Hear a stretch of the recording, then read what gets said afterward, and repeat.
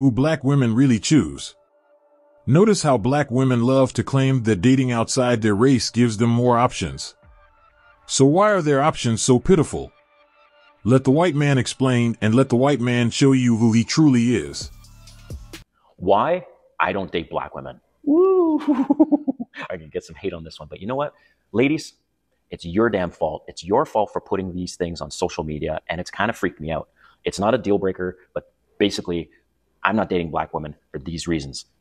I'm just going to list them all off, and I have notes. This is what I see on dating apps. Spoil me, goddess, model, fierce, boss lady, princess treatment, luxury lifestyle, queen, on and on and on. Like, get over your narcissistic self. I'm completely blown away that these women are posting these things on their social media. Like it's attractive. Like, I want to date a boss lady. I want to date somebody who's narcissistic, who wants just princess treatment. Like, come on. Let Cindy tell it. How to get a man to give you everything you want. Number one, no arguing. You don't need to argue. What are you arguing for? Arguing isn't classy. It is not cute. It's giving a little trashy, okay? So no arguing. Number two, be a one-word lady. Don't be saying one thing today and the next day you say something else. No. Like, say what you say and mean what you're saying. Don't be wishy-washy. So one day you say something and the next day you say something else. Like, it would not make you look credible. Number three, no attitude. I don't know who told y'all that having an attitude is cute, but it's not. What you having an attitude for? Are you 2 years old? No, you're not.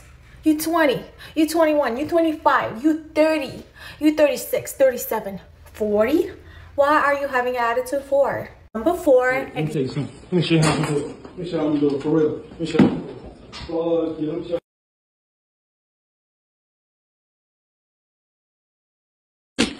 That's what you're doing?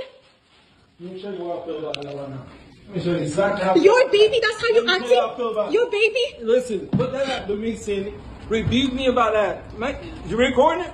Your baby? That's what niggas. Goodbye. See you, Cindy. Is that what you're not taking care of and I'm pregnant right now? Since you saw the baby. The baby's not doing well. Man. And that's what you're doing? You got 546, man. Like, your business is in shambles. Your baby, which you saw the baby on Monday. We just saw the freaking baby on Monday. Baby on Monday, that's what you're doing. You have a divorce on the way. You have a divorce on the way. You have a divorce on the way. Okay, hurting them people. I don't. Right. And you're going to jail. Yeah, right. Because you're going to keep swindling. And he's going to prison her. Oh, yeah. Because he's in the military. More money, and she lied to get the visa. Oh, yeah, right. She's married for 4 years. She lied to me. Didn't even tell me she was single, had no kids. Find out she got a 9-year-old, and she's married for 4 years. And it's a fraud marriage. Oh, yeah. Yep, it's a fraud marriage. Oh, yeah. You're a fraud. Yeah, right. And you're going to jail. Yeah, right. Because you're going to keep. What she's doing right now is bullying and shouting. Oh, you're going to have to hear from me. Like, what the hell? Like, what's wrong with being black? Like, I'm confused. You got black people in your family. Like, what? That's freaking crazy. Your own child is black. Yeah. Like, what's wrong about being black? What's so wrong about it? Anyways, y'all, I'm even surprised you are with him because that guy does not like black women. I'm like, first when the girl told me that, I'm like, whatever, you know? Like, I'm like, okay, maybe she's just trying to be messy. But I told her she's at he said I'm having postpartum. I said, yeah, I'll let you have it. I'll let you. I've been staying at home. I'll let you have it. No problem. No problem. That house. I got you. I get my bag. I got my bag on you.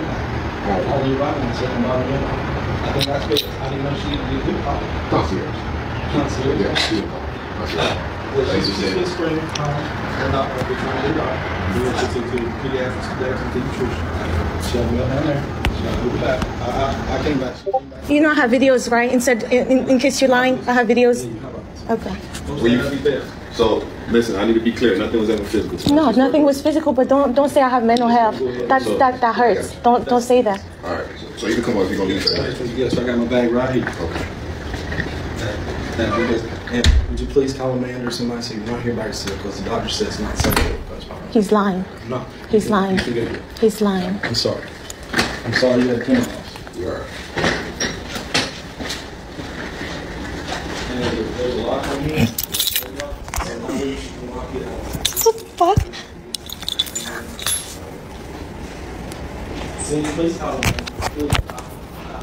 He's making me like I'm fucking a psycho.